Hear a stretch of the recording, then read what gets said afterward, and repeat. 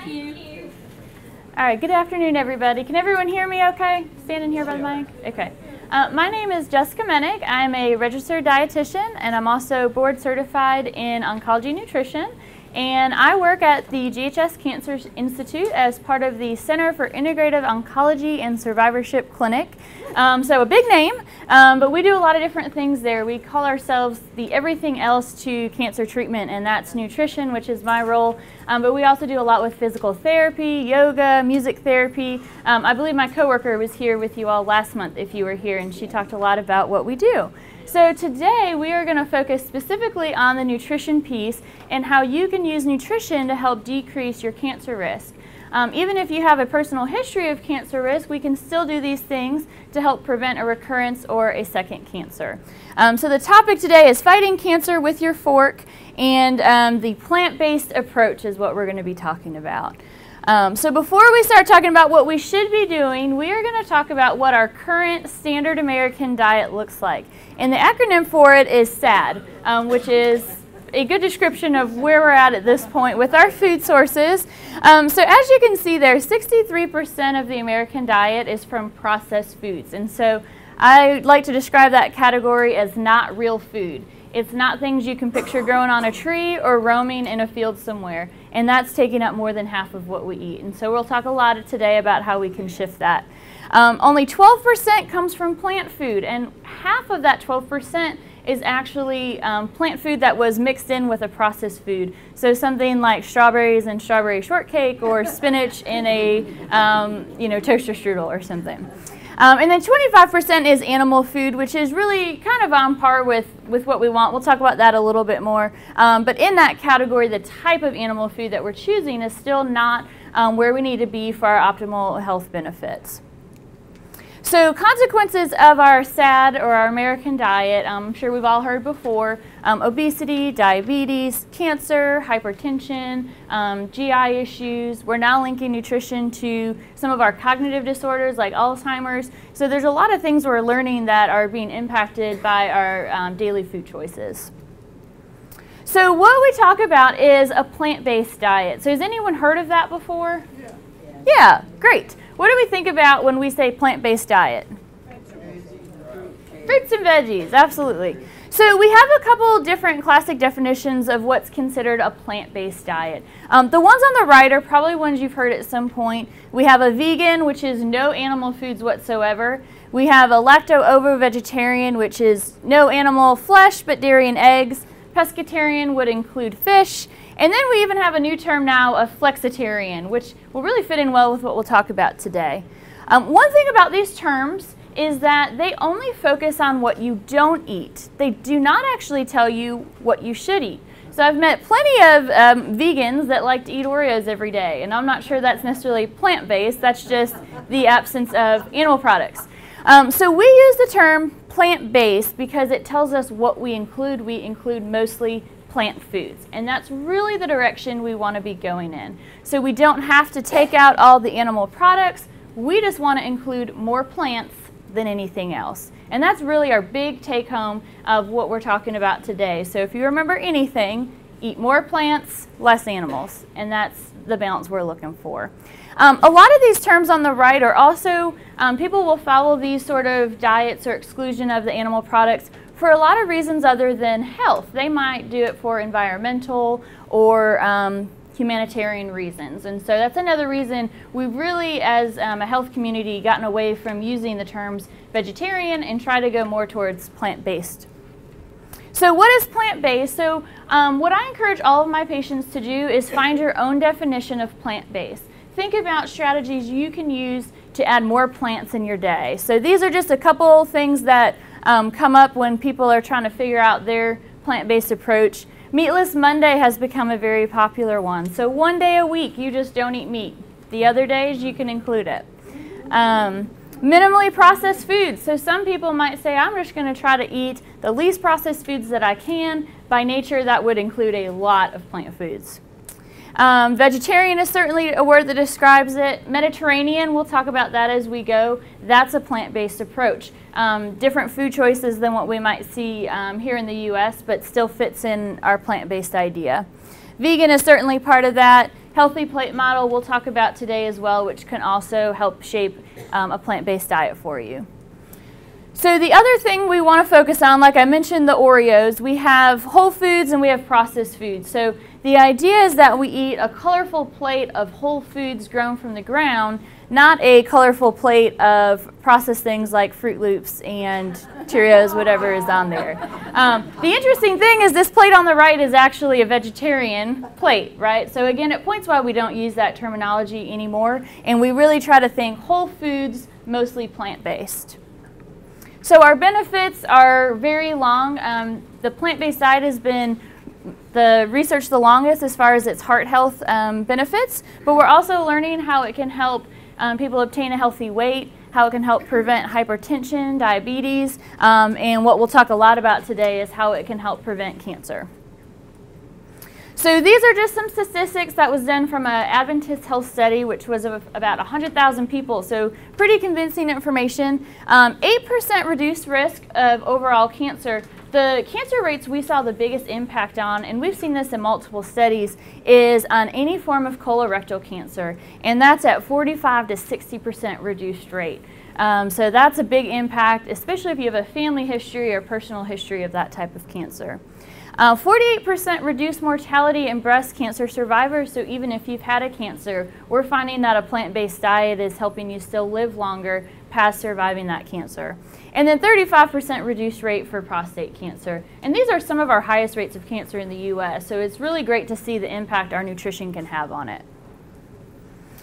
So when we look at plant-based, another reason we don't say we need to completely take out all of our animal products is there's really not a concrete information on, are we getting the benefit by taking out the meat, or are we getting the benefit by adding the fruits and vegetables and whole grains? The answer is probably both. We certainly increase the antioxidants we take in by doing more plant foods. We also minimize some inflammatory foods by trying to minimize the animal products like the meats and some of the higher fat dairy.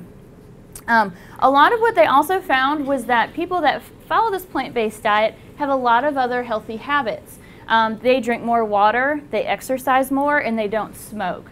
So a lot of our research is pointing to the big picture of a healthy lifestyle, and that's what gives us our biggest risk reduction for cancer. We can't just say blueberries are going to reduce our cancer risk and I'm going to eat them every day and not worry about anything else and expect to have a reduced risk.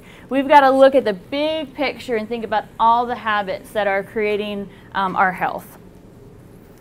All right, another reason we can go plant-based, and so this is one that I get questions on a lot. So I know you have the picture in front of you, but does anyone know what the most expensive thing in your grocery cart is? Meat. It's meat. I'm so glad we all know that. All right, and so the cheapest thing to replace it is actually plant proteins. And so if you even look at this comparison, 1 pound of ground chuck is $4.25 for 4 people. A pound of beans is $1.49, and that's for 8 people. So swapping out your beans for meat even once a week is a way to save money and to better your health. Peanut butter compared to deli meat is way cheaper, and I don't have the exact amounts on there, but that's another easy switch. Twice a week you do a peanut butter sandwich instead of deli meat. Health benefit and cheaper. Do we like peanut butter sandwiches? Oh, yeah. I eat one every day. It's my favorite food. Okay. And so while there is certainly sometimes there's an associated increased cost when we look at more fresh fruits and vegetables, but if we can save by buying less meat, it can help balance out that cost a lot. So think about those places where we save, replace it with a cheaper protein, gives you a little bit more room for stocking up on fruits and vegetables. So our healthy plate model is a really great way to think about how we build in this plant-based approach. So I'm sure a lot of you have seen the healthy plate model because it is our new My Pyramid. It's now a plate that they use to describe the balance we want to have.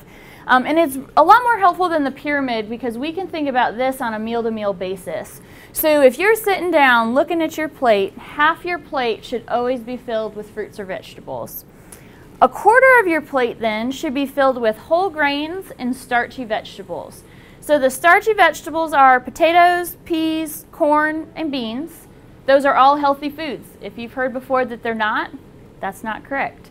The part of it though is that you can put potatoes in that small quarter of the plate, remembering vegetables are still going to fill the other half. How you prepare them can also impact how healthy they are, but those foods as a whole actually are still plant-based, and they're unprocessed most forms that we buy them. And then we have 1/4 of our plate is left for protein. So even if you continue to include chicken, beef, fish, whatever it might be in that corner of the plate, 75% of your plate is still plant-based. That is a plant-based diet without completely taking the meat out. Now if you add, let's say maybe you add beans or nuts as your protein there, now we have a 100% plant-based meal, and that's always a great option too to do a couple times a week. But the thing to remember is we do not have to take meat out to still follow this plant-based approach that we're going for. All right, so what we're going to do is go through 5 steps, and so hopefully this will help you think of some specific things that you can do at home that can help you work towards developing this pattern of a plant-based diet. So number 1, fruits and vegetables, and I'm sure we've all heard before that we are going for 5 cups a day. Who here thinks they get 5 cups in a day? Lots of people, okay. So a cup is about the size of your fist, and we're aiming for 5. So that should be about 2 fruits and 3 vegetables across the day. Your berries are some of the highest antioxidant fruits, and your dark greens are going to be your highest antioxidant vegetables. So if you don't think the 5 cups is a realistic place to start by including the fruits and vegetables that give you the biggest nutritional value for having a serving. When you eat dark greens, which would include spinach, kale, broccoli, Brussels sprouts, turnip greens, that's like eating all the colors of the rainbow from a food perspective. We get our widest variety of nutrients. So if there's anything vegetable-wise, do greens once a day and you'll get a lot of good nutrition. Fresh and frozen are our ideal sources of our fruits and vegetables. During the winter time especially, frozen really becomes your best option. Food travels a lot farther over the winter months to get to us, so by the time it gets here it's not as fresh, it gets a lot more expensive, and we don't always like it as well because it tends to waste pretty fast by the time you get it home. Canned is still a great option as well. If you have to pay attention to salt, then look for the low sodium cans. One really easy trick is open your canned vegetable, canned bean, and just rinse it under the sink before you use it. And then you can add your own seasoning back in that doesn't contain salt. Really easy way to make your own low sodium version of them. Canned fruits also work really well. Our biggest thing here is paying attention to what is actually in that fruit cup. And so we want it to be packed in 100% juice, not in any of the syrups. So that would be the key thing to look for there. Frozen fruits work really well. If you like smoothies, that makes something really easy to throw it into. Otherwise, we're getting into the winter months here, and so oatmeal is a nice hot cereal, and you can throw frozen fruit into that and it will thaw, by the time you're ready to eat it. So there's a lot of easy ways to add some of these preserved fruits and vegetables throughout the winter months. Dried fruit would be another great option that's really easy to keep on hand. Yep. Got a question. Sure. You mentioned turnip greens there a while ago. Yeah. Is turnips good for you too? Absolutely. How Yep. about if you put regular vinegar on it? Vinegar is an awesome choice as well. Yep. Great question. So when we prepare our vegetables, that's certainly something to consider. So vinegar is a great way to add flavor that doesn't add calories, and vinegar is still from a plant, versus using fat back would then be adding that animal source. So that would be a perfect way to do it. Vinegars, lemon juices, broths are also really great ways to cook your greens. Great question. All right, number 2, limit added sugar. So this is really addressing the processed foods aspect. And so this is a really challenging one for a couple of reasons. So we'll spend a little bit of time talking about sugar. So first, the added sugar is 24 to 36 grams per day. So men get 3 more teaspoons than women, which is never fair. They get more of everything. But that's what it is.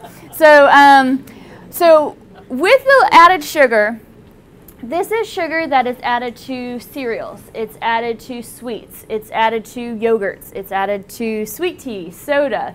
It's really in a lot of different things. And so we have to be really aware of where this added sugar comes into play. So when we talk about the 24 to 36 grams, this does not count fruit, and it does not count sugar that naturally exists in dairy products. being plain yogurt or milk. So does anybody pay attention to sugar in their foods or read the label? A lot of people read the label. Very good. So a good way to pay attention to it is look for less than 7 grams of sugar per serving on things that are not naturally sweet, like the milk or the fruit. One thing that makes it really challenging is on our label right now, they only have one number for sugar, and that includes natural and it includes added. They have approved by the FDA that they will now separate added sugar and natural sugar.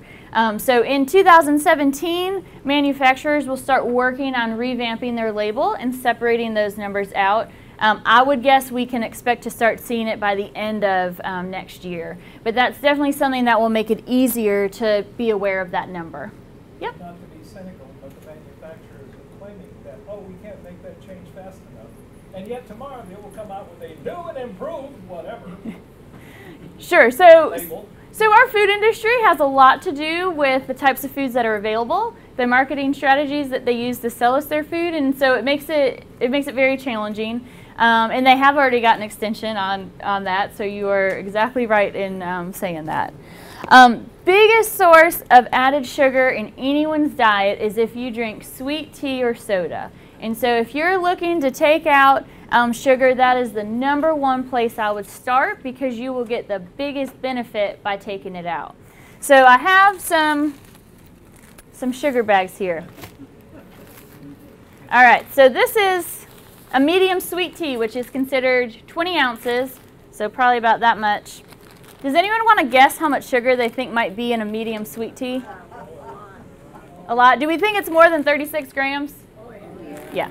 45 grams of sugar. Okay, so one 20-ounce sweet tea, and we've already overdone it for the day. And that's not counting all the places that sugar really gets added. Even in our health-marketed foods, sugar is added into everything. If you're not buying it fresh, check for sugar because it might be in there.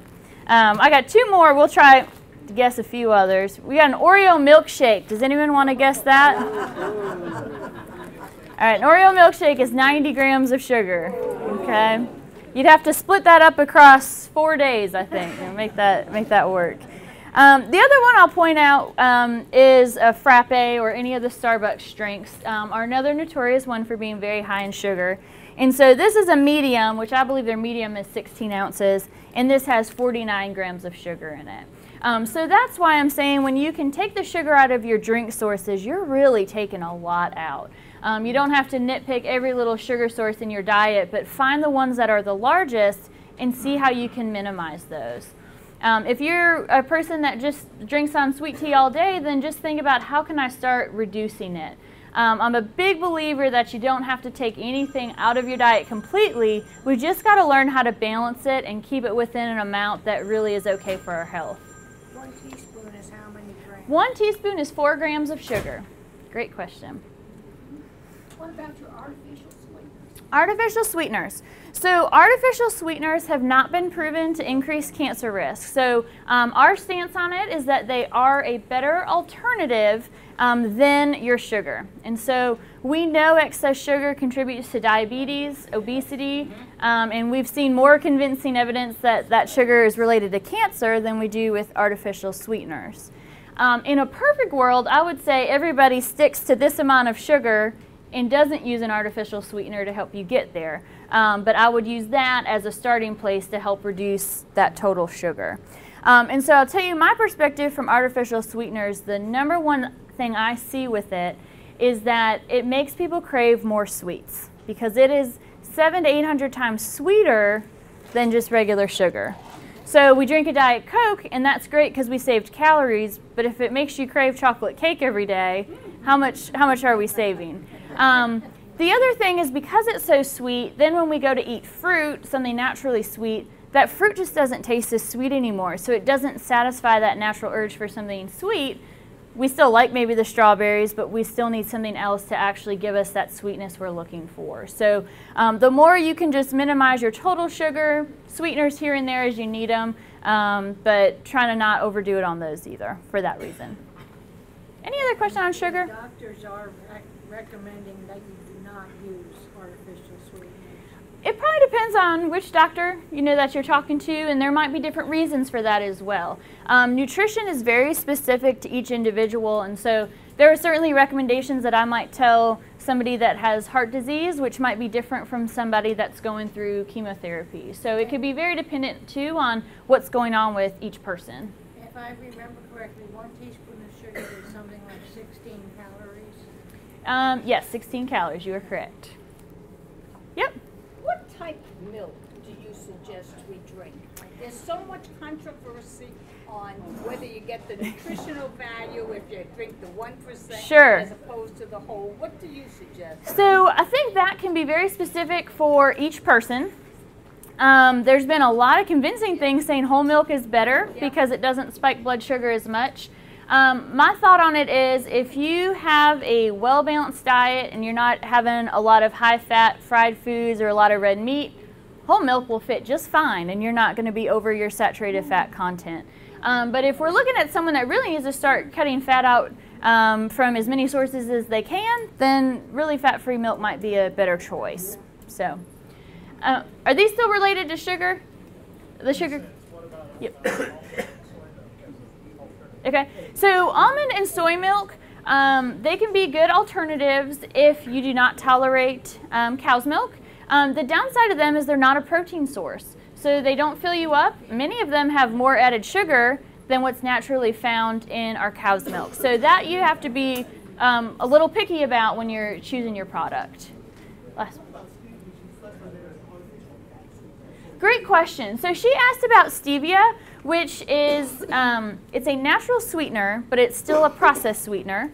Not a lot of research related to it, but I would definitely consider that a good choice. It's not nearly as sweet as Splenda, so I don't think we see the taste changes and sensitivities as much with that. Stevia or Truvia is a similar product, and those are both great options that are made from a plant.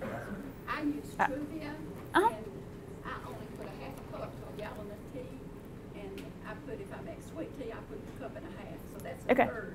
Yes, and so using the sweeteners, you can start to decrease your total sugar and add the sweetener to get it up to that level of sweetness that you like. So that's an excellent way to start cutting down on some of the sugar and still getting that flavor that you want. All right, we'll keep moving forward. We'll have plenty of time for questions at the end as well, but feel free to ask them as we come across them. So number 3, include plant proteins daily. This is a true fact and recommendation even if you don't want to cut out meat at all. They have a lot of benefits. We find a lot of fiber, we find healthy fats, and because they're grown from the ground, we still find antioxidants, vitamins, and minerals. So plant protein should be a part of everyone's day. That's going to be things like seeds, nuts, beans, soy.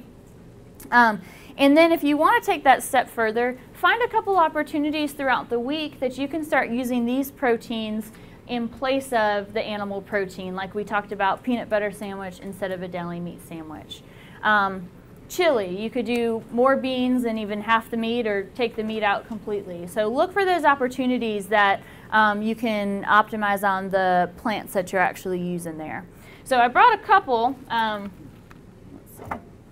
Lentils is one that is a really quick plant protein to use. Does anyone here use lentils? Yep.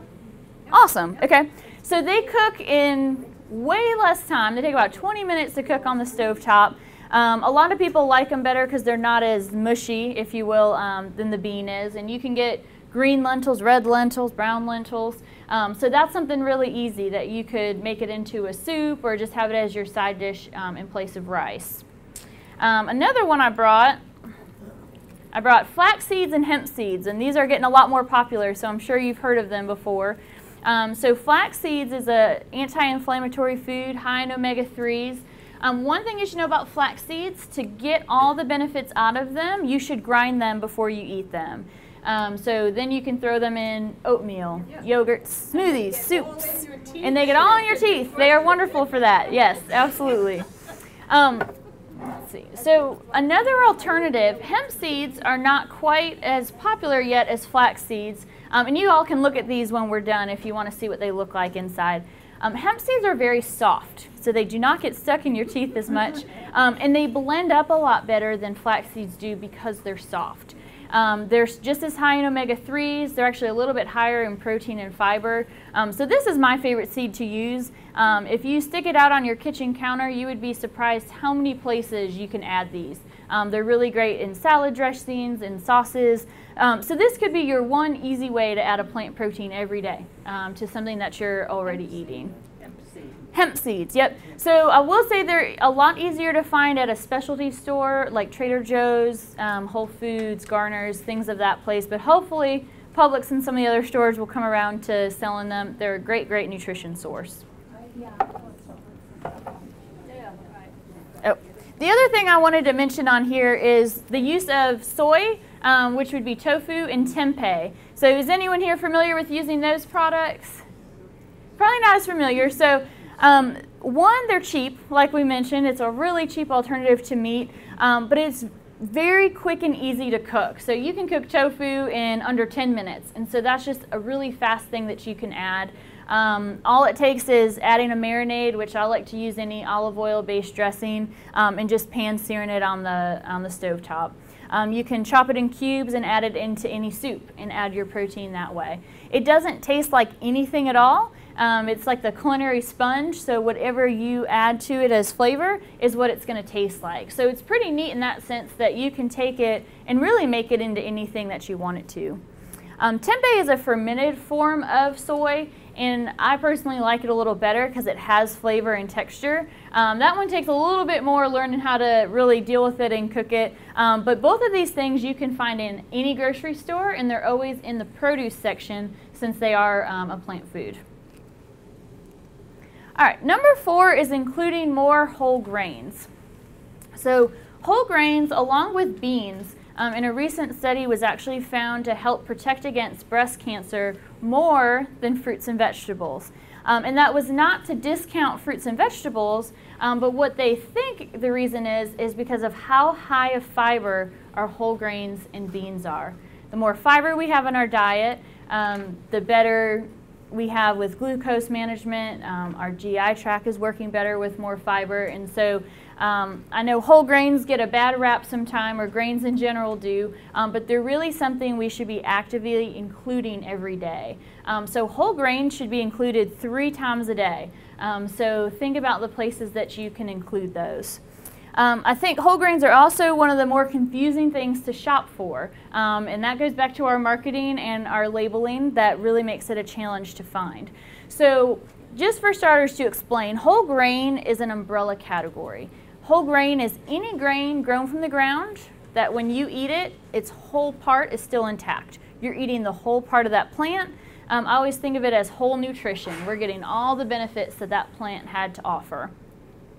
So wheat is one of our most common whole grains that we think of. So whole wheat is a type of whole grain. But there are a lot of other whole grain options if you don't like whole wheat products. So you could try using oats. You could use wheat berries. You could use barley, brown rice, black rice. There's really a lot of different options that you can include.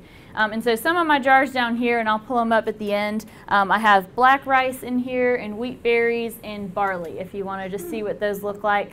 Whole Foods is a pretty neat place to go because they have wholesale grains there. Even if you don't want to buy anything there, you can see there's 20 plus types of whole grains that you can buy there.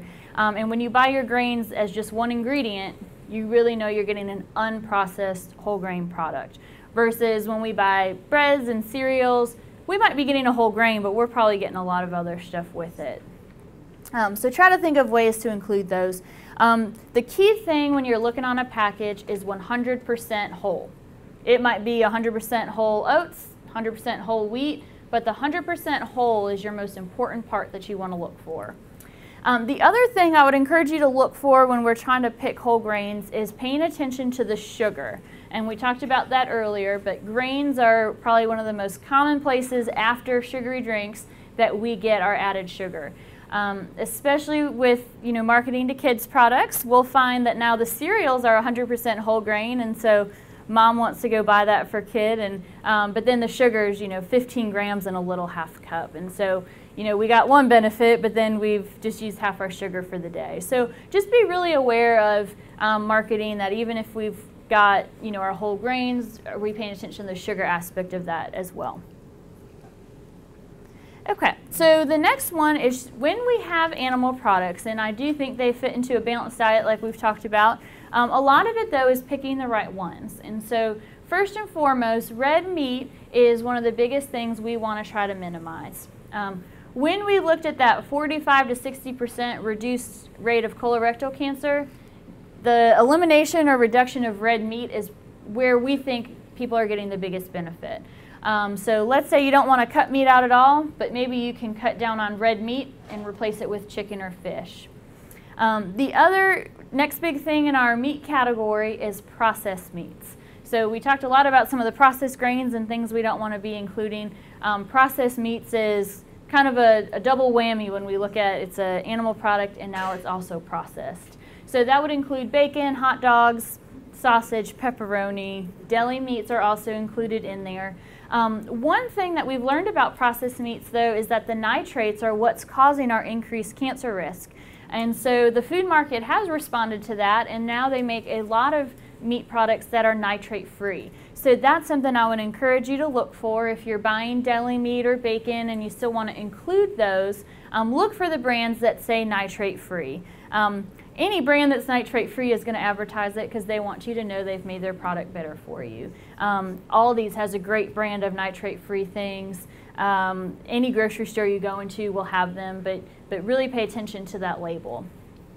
The next thing then is picking our leanest ones, and this is really from a heart health perspective and from a weight perspective, but trying to pick your leanest options. So your chicken, pork chops and pork tenderloins are considered lean and a white meat, so those are a great addition. Fish we should try to include once to twice a week, especially our salmon, tuna, haddock, sardines, if anybody likes those, to try to get some of those healthy fats in. Canned tuna and canned salmon are excellent sources of fish. Most of them are actually wild caught in those cans, so you're getting a very good product that could replace your deli meat. So maybe you don't want the peanut butter sandwich, but you can make a tuna salad sandwich instead, and now you have an unprocessed healthy protein compared to the deli meat. And then this also would cover our dairy option, which we've kind of talked about. So the current recommendation does still say to choose low-fat dairy. And I think we're just learning that there's a lot of different options, and if we look at the big picture of someone's diet, whole milk can certainly fit in there, but certainly there's always going to be instances where the low-fat or fat-free really might be a better option for that person. My kind of endpoint with the dairy would be 2 servings a day is really what we're going for. So even if you have whole fat dairy, if you only have it twice a day, it's probably not going to add up to be that much extra fat in your day anyway. Our main purpose of having dairy in our diet is for calcium. So if you do not have dairy, you could certainly look to our dairy alternatives for that. And that is one big thing almond milk and soy milk have done for us, that people that don't like or can't tolerate cow's milk now have an easy calcium source. So they certainly make for good alternatives in some instances. The other thing that we know about meats is our cooking method can be very important. Aside from the fat content, if we fry things, the other thing we've actually learned is that very high temperatures on meat are making them more carcinogenic, which is very interesting, but it's changing the structure of the iron that's in our meat, and they think that's what's causing some increased rates of colorectal cancer. So it's recommended low and slow is the best idea for cooking meat, which is easier said than done strategy sometimes, especially if you're trying to get stuff cooked quick or if you like stuff on the grill. So don't feel like you can never grill or can't, pan fry. But if you have the opportunity to use your slow cooker, that's always a really great way to cook your meat. All right, so we've talked a lot about processed foods. So my last point on this will just be something I tell all my patients to think about is if you're picking a food, picture if you can see it growing on a tree or in a plant. And if you cannot, then that's a food we shouldn't have that often. So if you can picture Pop-Tarts on a tree, it's kind of a silly thought, so just not something we should have a lot of. Same can go with meat. If we picture a chicken breast, that's a very natural part of the chicken. It's a great way to include protein. Chicken nugget is not our natural anatomy of the chicken, and so we just don't want to have that source of it as often. And that's just an easy way, without looking at every ingredient and every number, to evaluate what your food choices are. All right, really the last big topic we'll talk about today is going to be organic. So I'm sure a lot of people have heard or thought about organics, and so I won't read the whole definition, but you have it there for you. So research is very mixed on organics. There is not a clear picture if organics provide more nutrition. A lot of studies actually show that they do not. And there's also not clear information on if pesticide residues actually increase cancer risk. So we're kind of at a limbo between that. There's a list that's out called the Dirty Dozen. Have some people heard of that before? Okay, so the Dirty Dozen is put out by the Environmental Working Group. So one important thing to consider with nutrition information, because it seems that everybody is giving it these days, is where that information is coming from and why that group might be promoting something. So the Environmental Working Group promotes organics solely on the fact that they are environmentalists. It actually does not have to do with health.